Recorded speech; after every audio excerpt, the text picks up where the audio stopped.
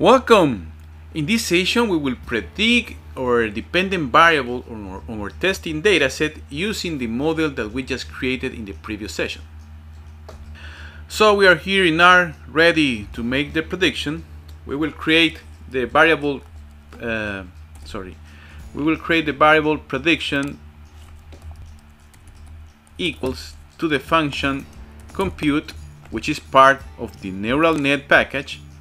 And this function has two arguments. The first one will be the name of the model that we just created, model 1, and the second one will be the dataset in which we want to apply this model to make the prediction, which will be the dataset testing. I press enter and we just created the prediction.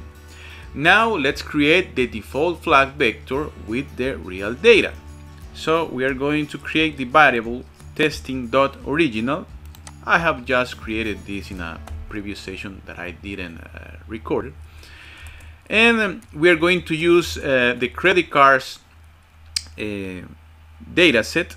And from this original dataset, we are going to get only the observations that were not part of partition.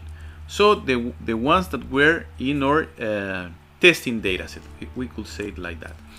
So we are going to get this partition. We're going to get all the rows that were not on partitions and comma, and as I don't write anything, I'm going to get all the columns. I press enter. And from this testing original, we're going to extract the dependent variable. So we're going to get the real data.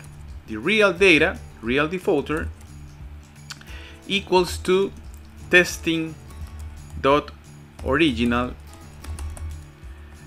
and I write the sign of dollar, and I'm going to get the dependent variable. Why I'm not using, for example, that is a very valid question. Why I'm not using the testing dataset? Because at least in this case, both are normalized. They are both between 1 and 0. But in the general case, one of them, the testing, will be normalized, and I want to get the real data. So the data that was not normalized, the normalized or unnormalized data. So that's what I'm using, the original dataset. Now let's extract the normalized prediction vector.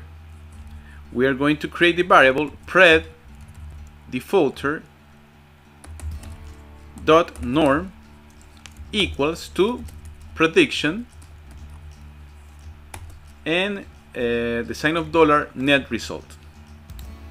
So I'm getting now the normalized prediction vector, and as I already said, in this particular case, the data that we are getting is already denormalized because it was between 0 and 1. So we are going to do the following step to illustrate the general case. In this case, it doesn't, I will say it doesn't make sense because our data was between 0 and 1.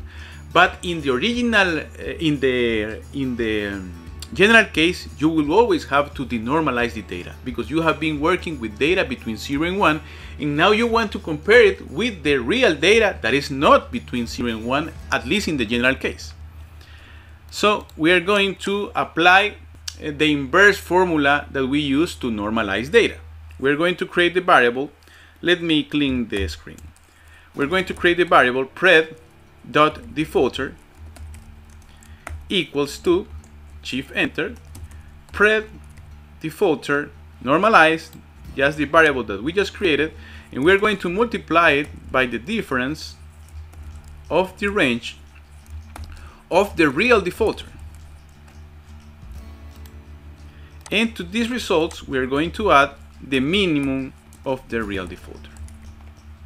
And with this, we are unnormalized or denormalized the data. And now we will create a data frame containing the predicted and real defaulter flag variable. So we are going to create the variable defaulter flag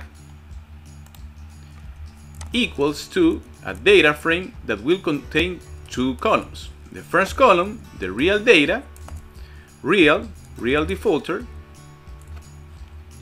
and in the second column, the predicted data, prediction equals to pred.defaulter. I press enter and we just created a data frame. We can look at it if you want. View defaulter flag. I press enter.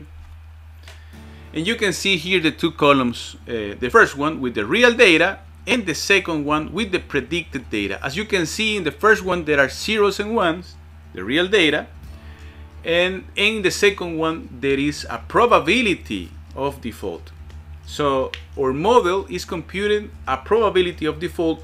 We have to set a cutoff point and then also set which one of them are going to be defaulters according to our prediction. And that's something that we are going to do in the next session, and we will do this in Excel.